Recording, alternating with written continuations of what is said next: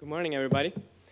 Before I get started talking about my senior project, I'd like to touch upon three topics that sort of illustrate my human ecological mindset. The first, in studying renewable energies, I realized that when we think of renewable energies, we usually think of solar panels first, and then wind energies, hydro energy. But all these types of renewable energies are primarily producing electricity. And electricity only accounts for 20% of global energy consumption. There's another 20 to 30% that is in transportation, and another 50% that largely is in industries and domestic use, which largely is in heat. And unluckily, most of that heat is produced by fossil fuels.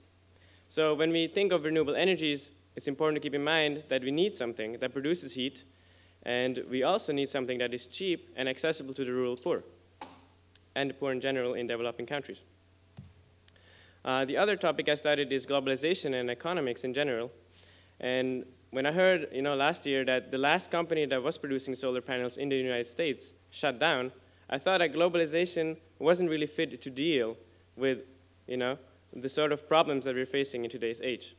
I'm thinking that if you want to make sure that everybody is able to access renewable energies, we should be able to invest every single last drop of oil we have in producing renewable energy technology. What's also keeping people away from being able to produce things that help them deal with the sort of problems that we are facing in today's age is knowledge. People just don't have access to knowledge. And most of the knowledge that we have today is kept behind patent laws and is really inaccessible to most of humanity, especially the poor. So I heard about this approach called open source. It's an approach to create knowledge that is inherently accessible to anyone, and is actually, instead of copyrighted, copylefted. So anybody can access it. And then in that way, you encourage people to actually use that knowledge, modify it, and improve it. So I kept these kinds of things in mind while I was designing my senior project. I wanted to contribute to something that was related to renewable energies, something that was in the realm of open source technology. So my Nepali friend, who studied with me here in COA and prior to that in the UWC in India, he went back to Nepal last year, and within 1 year, he started a school, a rural school. Now you can see one of his students, one of his 45 students, that's Roja. She's one of the students that are getting free education from the school. The school is using the parents. This is in a rural area of Nepal. So the parents are contributing 2 days of labor per month to the school, and then my friend is able to use their labor to build classrooms and operate a farm. Ultimately, his school is supposed to run a farm that puts out some profits that they can reinvest in funding the people's education. Now, I thought that was a great idea, and it's working, and it's really impressive.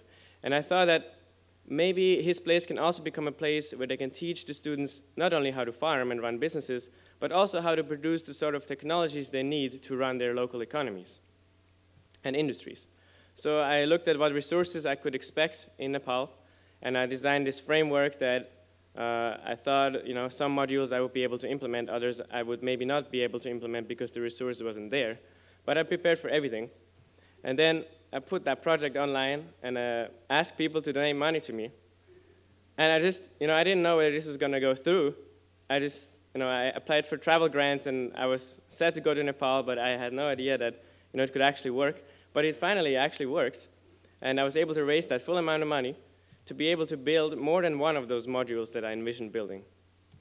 So I got started putting up some solar panels in the school, and that is now producing the electricity they need to operate laptops and lighting, mainly. And I also imported a steam engine from India that allows us to use steam to run a generator or operate a mill or do any sort of thing. And then lastly, I focused on developing this solar concentrator. Now, a solar concentrator uses mirrors to redirect sunlight, and the mirror is about 99% efficient in redirecting sunlight. So you get a lot of heat from the sun that you then can turn into steam and run a steam engine with, or you can bake with it, you can roast, distill, evaporate. So you can run a lot of industries as well as domestic uses with this. And you can build at any scale. So this is a mid-sized scale that can power about a 10 horsepower engine. That's like a small industrial machine. And it's a really cheap technology. But in my approach in Nepal, I tried to simplify the system even more, make it more easy to build and even cheaper.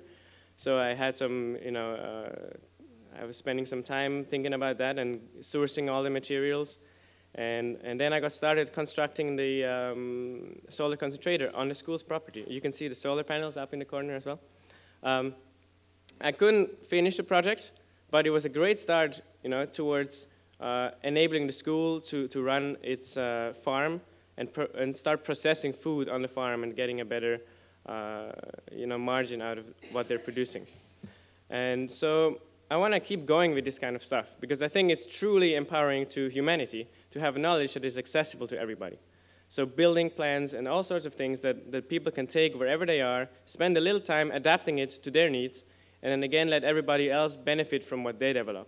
So my primary inspiration came from Eric Wissens, who is on the right, from me, right. He has been developing this solar concentrator system, and his aim is to have this all open sourced.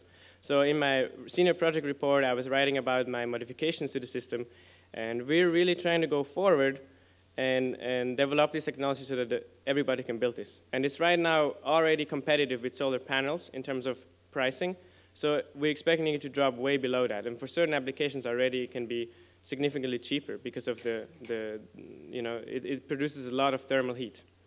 And so we're hoping to continue this work. We started another fundraiser, and we hope to build a solar concentrator this summer on my farm in Switzerland. And then in the process, document all the steps necessary to do it, and write the budget up, and publish all the information needed for anybody to build this. So if you're interested in this project, you can go to solarfire.org and read all about it, or talk to me. And I would be really honored by your support also to be able to continue this work. And thank you.